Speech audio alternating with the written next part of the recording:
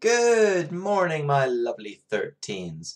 Right, buddies, here we go again, rocking through our amazing new unit of moments.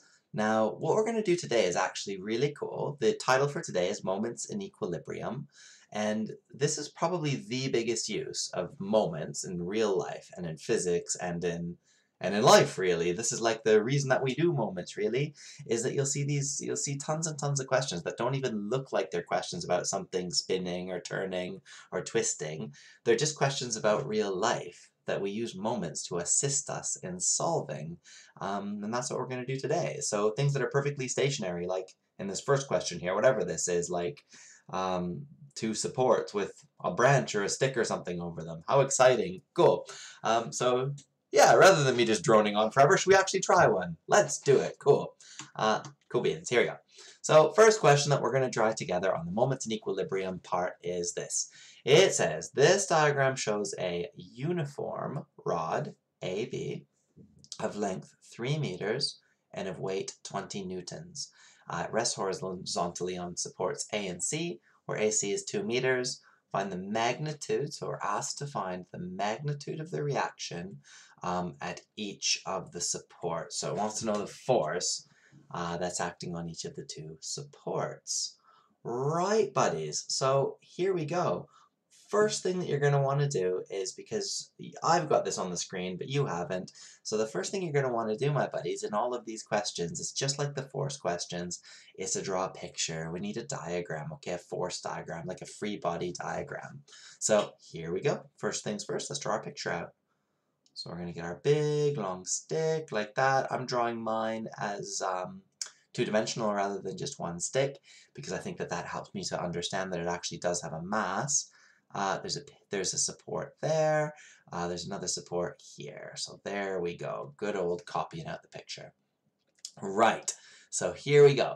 Tell me, my buddies, what are the forces that are acting on this thingy, my buddies, on the oh my god, I'm at a loss for words. At the stick, the branch, what is it? The rod, the uniform rod.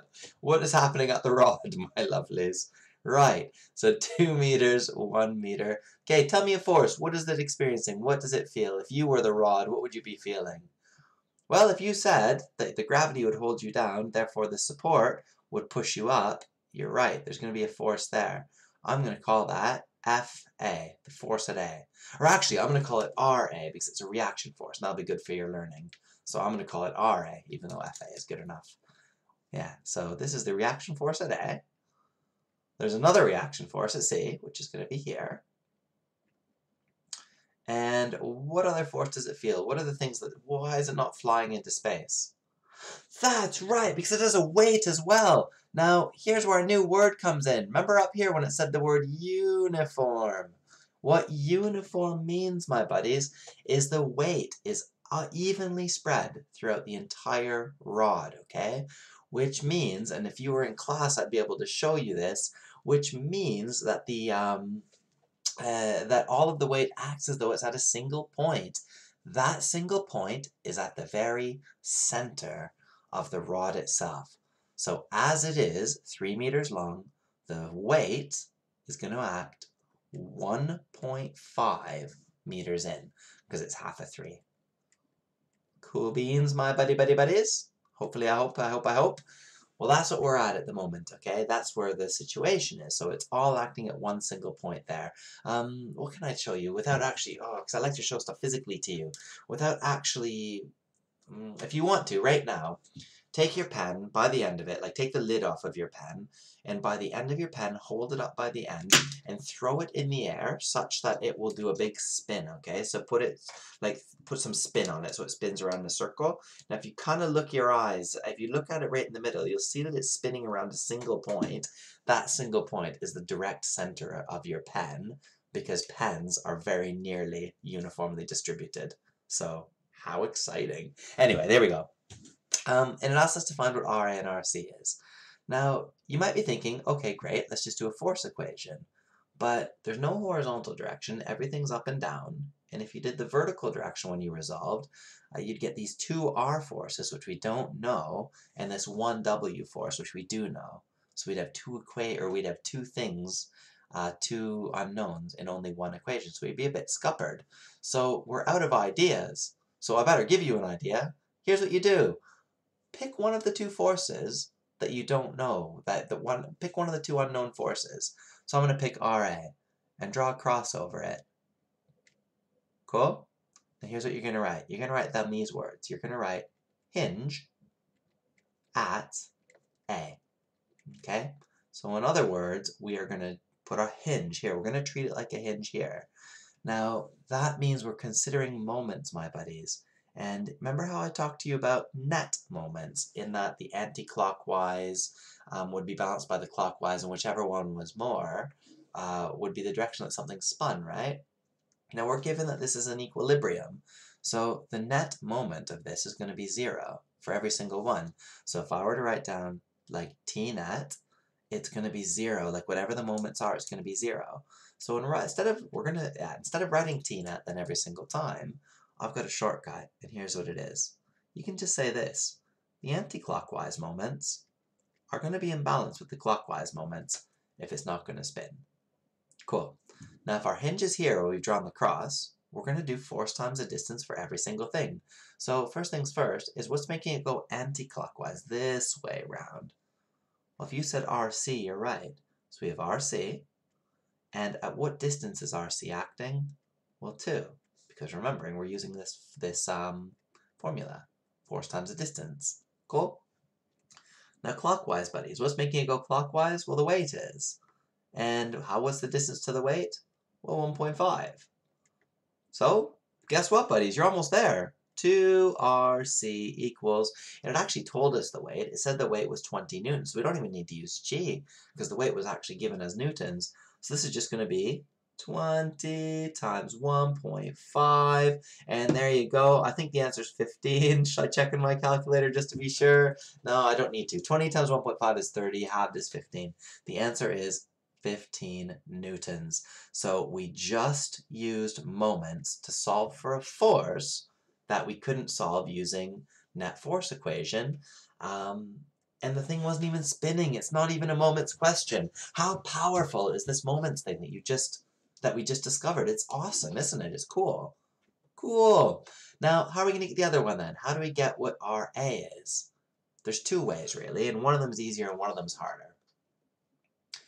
Cool. If you said that one of the ways you could do it is this, if you wanted to, you could move your hinge to here, okay?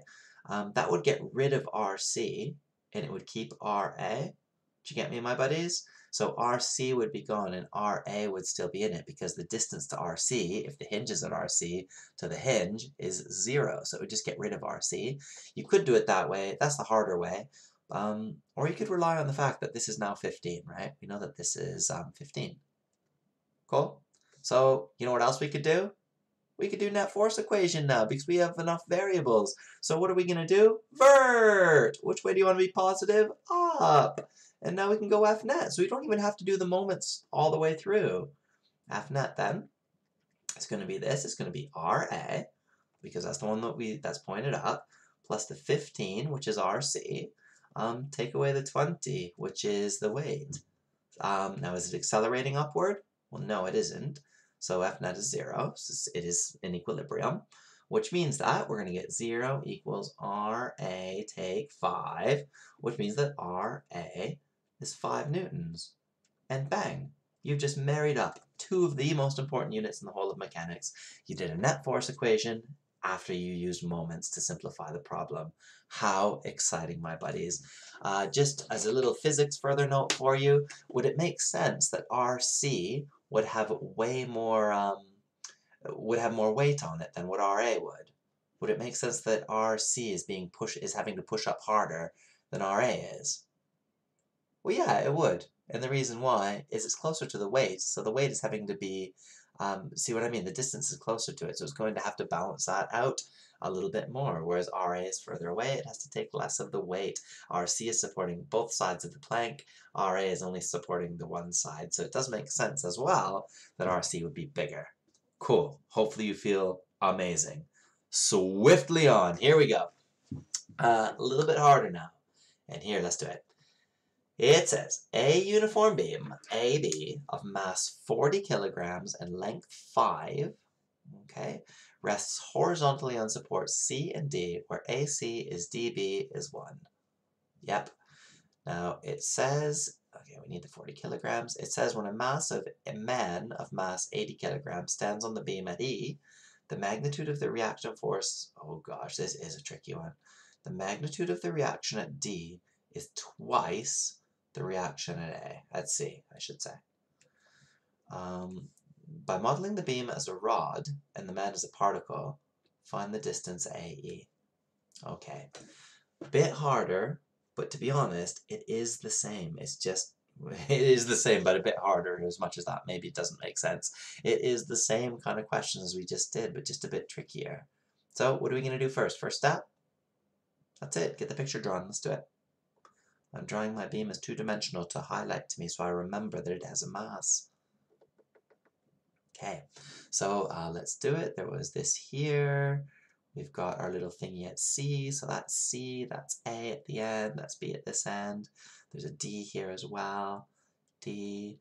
The man is at E, and E is kind of toward the middle there, so I'll draw the bloke here. He can be, yeah, I'm good at drawing people, as you can see.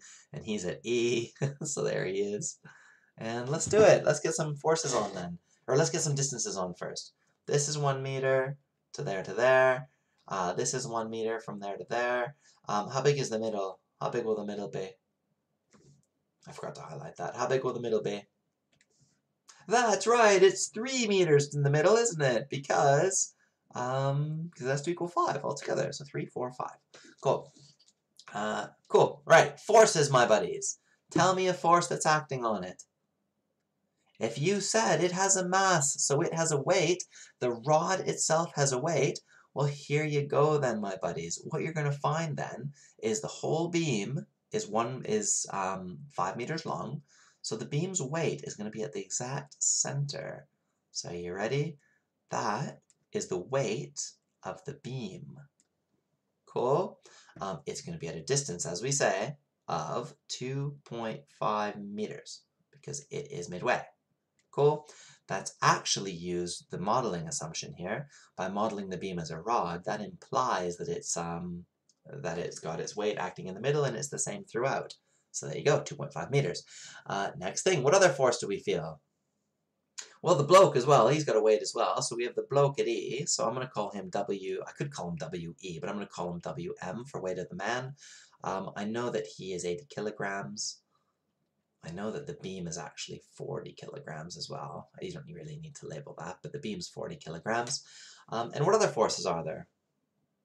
That's it. There's the forces of the two supports. So there's the reaction force at C, and there's also the reaction force at D. So we have two reaction forces. Oops, D. Okay. D. Now, it says something about these reaction forces. This is a tough one. It says something about these reaction forces. It says the magnitude of the reaction at D is twice that at C. So if R at C is just R, what would R at D be? That's it, 2R. Now we've used that line as well. Get it, buddies? Tricky question, but still get it? Cool. Now, what on earth are we actually trying to find? What on earth are we trying to figure out? By modeling the beam as a rod as a particle, find the distance AE, and A was at the end. Okay, so actually we're after a distance this time. We don't know how long this is. From there, the man to the end. And there you go. I think the layout is done now, and hopefully the question will be easier from there. I hope. So what are we going to do next then, my buddies? What on earth are we going to do? What would you like to do first of all? Well, I know what I would do, but I kind of am jumping to the end. So what I'm going to do is I'm going to pretend as though I don't know what I'm supposed to do first. And I'm going to tell you this, my buddies. For sure we need to know what x is, right? So how am I going to get an equation that has x in it? Like, what on earth am I going to do to get an equation with x in it? Well, x is measured from A, right? So a really sensible idea would be to hinge at A.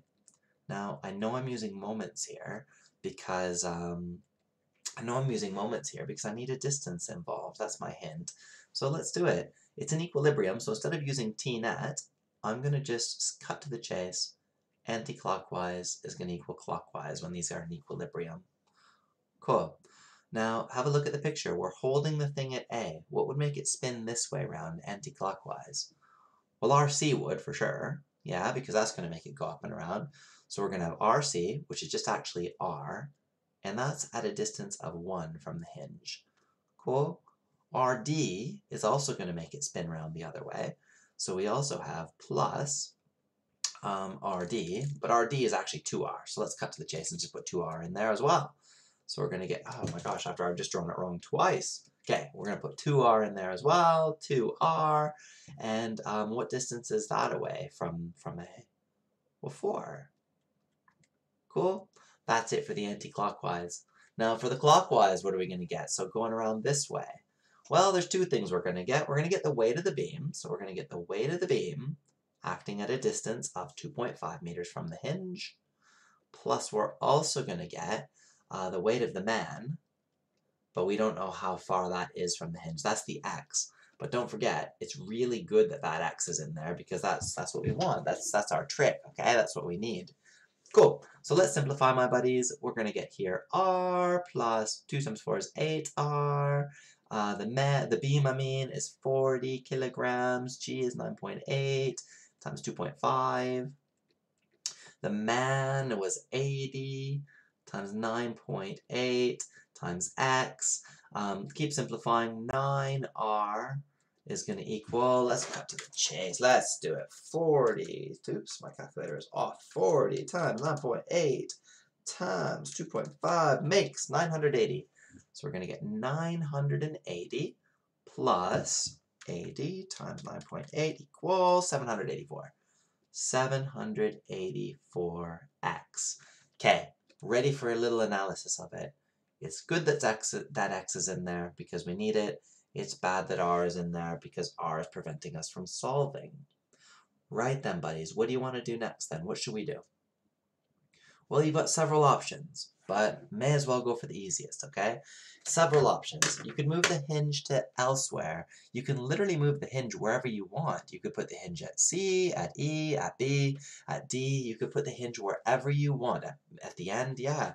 You can move the hinge, but the hinging pull of it is a little bit harder than just resolving. And if we just need an equation in it that's got r, we want to get rid of r, well, we can get an equation for r by resolving. So you ready? Oh, green is the wrong color. Vert! Let's do it. Vert! And pick a way to be positive.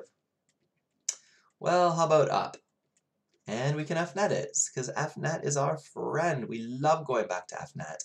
Well, what's going upward? Well, you have an r, and you have a 2r going upward. What's going downward? Well, you've got the weight of the beam, which is 40 times 9.8. And you've also got the weight of the man, which is 80 times 9.8. Cool?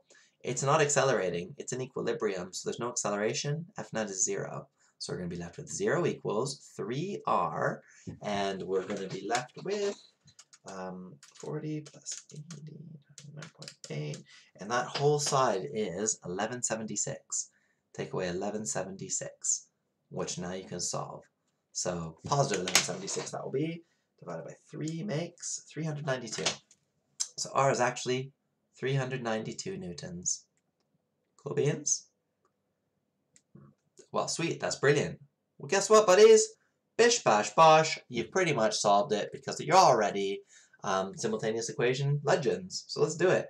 9 times 392 equals 980 plus 784x.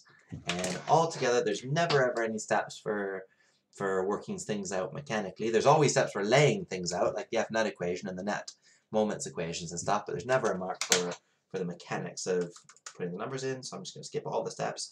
9 times 392, take away 980 equals that, divided by 784. I think the answer is 3.25. 25 meters. Quick check of it. to see if it seems reasonable. Would it be reasonable that it's 3.25? Well, yeah, because it's, so 3.25 seems right to me because it's 4 meters to get to the hinge. It won't be quite to the hinge, but it'll be toward the hinge. I agree. I think we're right. Happy days, buddies. Cool, cool, cool. Right then. So here we go. One final question for us to work on. Boom. Tricky because it's on an angle, but not too bad. A uniform rod, PQ, is hinged at the point P and is held at equilibrium at an angle of 50 degrees to horizontal by a force of magnitude F acting perpendicular to the rod at Q. My golly. Given that the rod is length 3 meters and a mass of 8 kilograms, find the value of F. Okay, buddies, it's easier than it looks, and I'm going to show you why, and you're going to get lots of practice, so if you're finding this stressy, don't worry, don't be stressed, it'll be easy in a minute. Okay, so here we go. Start by drawing your picture out every single time. I've drawn it two-dimensionally, so I won't forget that it has got a mass. It's already given us the forces, luckily, or nicely, kindly. So what we've got then is we've got its weight, which they've called 8gn, which is right. And we also know that F is acting perpendicular to this, and that's what it's asked us to figure out, F. It's given as well that this is 50 degrees. And we're also knowing that this is point P, where it touches the ground, and this is point Q. Right then, its length is 3 meters, so let's get that on there too. 3 meters. Oops, oh drat. It takes a minute for the pens to change color. It's funny like that. 3 meters is how long it is, and it does say it's uniform, so how far is it to get to the weight? Well, 1.5 meters up the rod on the angle. Cool. Right then, guys, let's do it. We're after F. We know what W is, actually, because it tells us all the information. So this is just going to be a one-step question, although it is going to be a horrible question. Where do we want to hinge? Well, not in the middle, because that would get rid of something that we know. Not at P, because, not at Q, because that would get rid of F. So definitely at P. Now, there is actually a normal contact force at P as well. There's going to be a contact force here at P. Oops, where's the pen? That's going to be up like that, and there's also going to be a friction pulling that way, but all of these complicated forces that we don't want to deal with, we can just bin off, because if we put the hinge at P, these forces go away because the distance between the hinge and them is 0. So are you ready? We're going to hinge at P to get rid of those awkward forces that are also there. Okay, so hinge at P. Now here we go, my buddies. Hinging at P, we're going to do this. We are going to start off by saying anti-clockwise equals clockwise. Cool, cool, cool. Now, here we go. Which one's going to make it spin that way? Well, F is. Now, there's one trick to this now. It's a significant trick, but it's a trick. We need to remember that the distance to that force is not going to be 3 meters. Well, actually, it is in this case. Yeah, the distance is the shortest possible distance between the force and the line, between the line of action of the force and the hinge. So what's the shortest way to get from P to the red and purple line that I've just drawn? Is it 3? Well, yeah, it is actually. So that was good. That was lucky. Okay, let's go clockwise. Which one's making it go clockwise? Well, the weight is. The weight's the one that's making it go clockwise. And what's the distance to the weight? Is it 1.5? Is that the shortest distance to the line of action of the force of the weight? Well, no. And here's why. Check it out, buddies. This is the line of action of the weight. Is the shortest distance up the rod like that? No, it isn't. The shortest distance, actually, is along the floor, because that's how you meet the line at a right angle. Now you've got to be crafty. You know that this distance, you know the hypotenuse of this triangle is 1.5. I know it's just above it, but I'm just showing you. That's 1.5, that distance there, right? And what we need, actually, is this distance here.